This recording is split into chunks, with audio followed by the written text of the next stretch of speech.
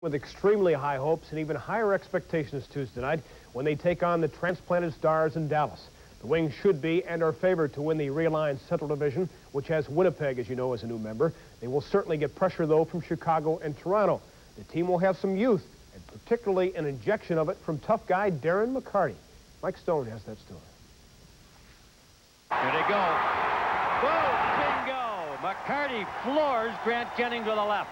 I wouldn't say it's fun. I don't think anybody really likes to fight, but, you know, I'm always willing to do it. Saw Jennings, nice move, drop pass, McCarty score! I just try to go out and chip in, and I've been playing with a lot of good guys and getting some chances to score, and I've been putting the puck in the net, so I think that's just an added bonus. McCarty's strength is just that, his strength.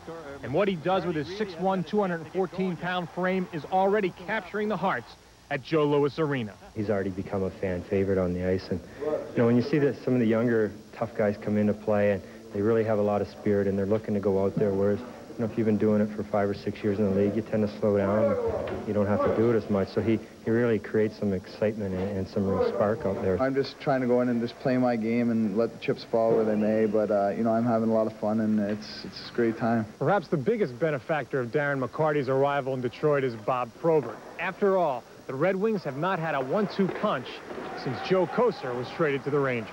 Nice to have another guy out there, you know, especially when we're both in the lineup, we're on the same line, and it's a good feeling knowing that there's somebody there on your line that, you know, watch your back for you. If somebody wants to fight him or something, and instead of him wasting his time, you know, I can maybe step in there, and to lose me in the game isn't as valuable as losing him, so I think in the long run it's better for the Red Wings. That's just maybe that missing link that we needed, and you know, hopefully he can help us win this year. We'll begin to find that out Tuesday night at Joe Louis Arena. I'm Michael Stone, Sports Final Edition.